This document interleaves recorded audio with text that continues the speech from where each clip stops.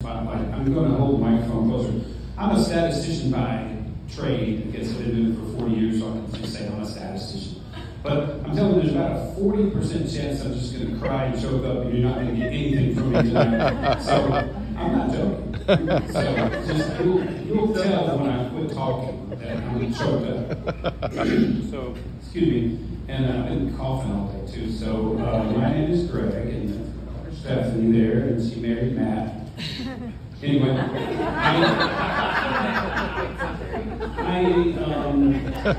thought about what I wanted to say 2 months ago, and every night going to bed I would think about what I wanted to say. So I close my eyes, imagine myself here in this beautiful venue, which we've seen before, sans flowers. But now here, it's beautiful and everything is beautiful. And I just thought about Stephanie and how much she loves flowers and dainty things and fairies, and she always has. And she might be embarrassed for me to tell people that you like fairies. No, not at all. She's all in on fairies.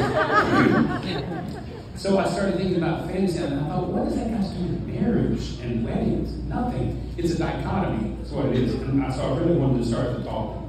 I'm talking about dichotomies because I like them. As a statistician, I like to know the data distribution and the extremes and dichotomies are. And so I started thinking about fantasy versus reality. And my daughter is sort of like the fantasy in a wedding is like a fantasy in a way. It's glitz and glamour and food that you never eat hardly much.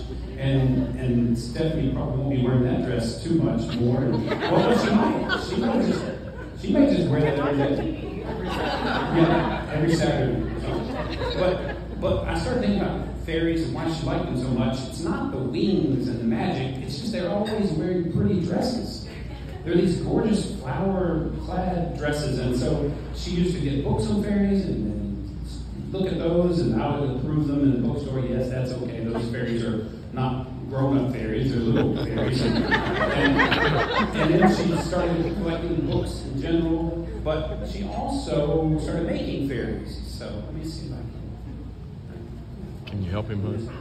So I was looking through my stuff in my office and ran across this envelope from my mother to me. It said, "This was made by Stephanie Ginn," in case I forgot her last name. "And given to Pawpaw. He treasured it. See that Stephanie gets it." So this was one of her little fairy creations. It's like a little... See, now you showed up. Yeah, I know, right?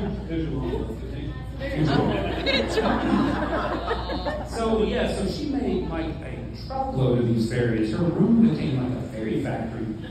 She would go to Michael's and come back with a bag of flowers, and then the cloud of sparkle dust would leave her room, and there'd be just a floor full of fairies. But they're not really fairies, they're just little ladies wearing flower dresses.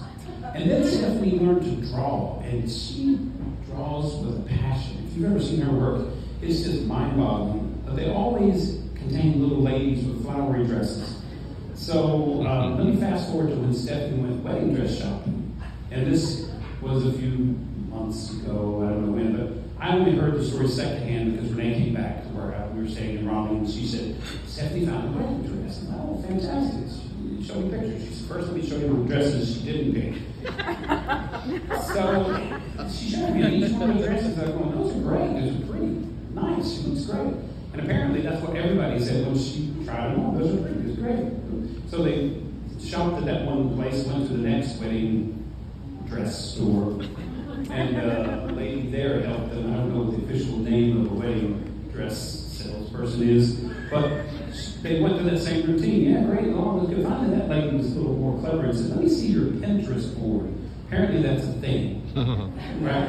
Women know about Pinterest boards, so she showed them. And then the lady said, "I know what you want." So she goes back and comes out with that thing right there. And Stephanie comes out with it, wearing it. And then I hear Stephanie kind of tears up a little bit. And then the bridesmaids and stuff was there, and Renee was there. And everybody's kind of tearing up a little bit. Glad I wasn't there. And then the wedding dress lady said, "So I think you found your wedding dress, right?" So that is how she found her wedding dress. So then let's fast forward a few more weeks when we were showing our friends Carl and Amy here pictures of the wedding dress. And the first thing Carl says was, "That looks like those little is dry. And I don't know why it choked up over little ladies, but that's what gets me when I practice this speech. I first practiced it with a lady who was cutting my hair. And I said, she found out my daughter was getting married, and I said, you want to hear what I'm going to say? She said, yeah. So I started telling her, and she was going, oh. And I got to the part about the little drawings matching her wedding dress, and choked out with the barber lady. I made it through this thing, so that was good. And what does that mean? It means that Stephanie has a style. And when I first saw that wedding dress, Renee held it up on her phone. She said, here's the dress Stephanie picked up. I said, that looks like Stephanie. And I don't know what that means, dress looking like my daughter, but she has a style of certain things she likes, and it's whimsical and fantastical. And what does that mean for marriage? Here comes, as Renee calls, the boring part. And my cousin Jeff is here, and he's preached about 1,000 sermons in his life, and they all have alliterations. Now, I wasn't planning on this, but I was thinking that marriage does two things. It creates families, and it connects families. So, first of all, I Googled what is a family, because I didn't know exactly. It says people connected by birth, marriage, or adoption. So I thought we should just adopt Matt. But the Hudsons didn't want to part with him, and Stephanie wanted nothing to do with that. So anyway, marriage was the thing to connect. So it creates a family, it creates a little union. So two different people come together to create one thing, and it's a family. And it's kind of it's inseparable. It's a unit. And the other thing it does, it connects families. Now, the Ginns and the Hudsons are connected, and all the people that are connected to the Hudsons are connected to the Ginns through all of their peoples, and it's just a whole big family tree. And it all comes together because these two made the decision to create this family called the newest Mr. and Mrs. Hudsons. Anyway, so if families are important, and they are, that brings me to my favorite definition of the word love. Because I think love is an important part of marriage, don't you think? I mean, you could say all kinds of things. I'll tell you this one quick story. When we met with our pastor the first time, our pastor says, okay, Greg, Renee, what's the most important part of a marriage? And we yelled at him, commitment, because that's what we thought it was. And he said, no, that's wrong. It's Jesus. Jesus, I'm going to say Jesus. But anyway, I think love, if you define it the way I define it, is really kind of key. And here's my issue with love. It has so many meanings, right? Like, I love pocket knives. I do. But I'm not going to, marry pocket knives. So my favorite definition came from a book I read once called Concentric Circles of Concern. And the definition was love is meeting needs. So if you meet someone's needs, you're loving that person. Well, I keep that definition floating in my mind my whole life. I learned that definition in 1984. So that's a long time ago, before Matt was born, probably. Were you born? No. Yeah, he doesn't. It's still uncertain. So, but nonetheless, when Matt came to the house, and every time I saw Matt, in my mind, I've got a little checkbox. So is he meeting Stephanie's needs? And doggone, he did, over and over again. I can't even repeat them because I'll choke up, but I just did checkbox after checkbox of Matt loving Stephanie the way I define love, which means you got to have all the romance, you got to have the passion and all those kind of things, but they kind of fall a little bit short. I could tell another story about my cousin Jeff and how he chose his wife and all, and it stuck with me my whole life about love. And I know this in the Greek, there's like 8 words for love, at least, and we have 1 in English, and it just has to suffice for everything. But if you keep that love as meeting needs, and I'm going to remind you that periodically, I do think you will be in good shape. And there's one last thing I'll say. Stephanie came to me one time and said, Dad, you know that advice you always gave us about expectations? I said, yeah. She said, it's terrible advice. It's absolutely horrible. And I said, no, I've changed my mind on that anyway with you. I just never told you. But I used to say, you ain't got around to it. But, I used to say something like, if you lower your expectations some, and there's good reasons to lower your expectations, because then you'll never be disappointed. What a miserable existence that would be. Like, wrong in reverse. The best thing can happen to you, somebody doesn't step on you or something. It's not the way to be. So I've changed my mind on that. But I mentioned that just the other day to our cousins Rita and Tracy. You did it our way. I was videoed saying lower expectations. But they said it had a different meaning back then, and they liked it. I must have come across differently. The main thing, I was trying to protect Stephanie's feelings. Like when we watch a movie, I would know that somebody's about to die in this movie, and I would tell the kids, don't get too attached to that person. They would know right off the bat, okay, that person's going to die. Thanks, Dad. And they stopped watching the movies. Yeah, even my youngest son Andrew won't watch anything because we talk the whole time.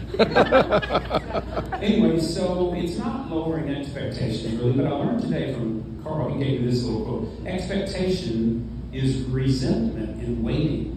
So if you do set expectations, and we all do, and if people don't meet that, especially the spouse, then resentment is just waiting right there. It's like, you know, we had friends who got married, and they told me, I don't think my wife loves me. What are you talking about? Well, she doesn't turn out the lights when she leaves the room. Like, Bobby, I don't think that's the definition of love.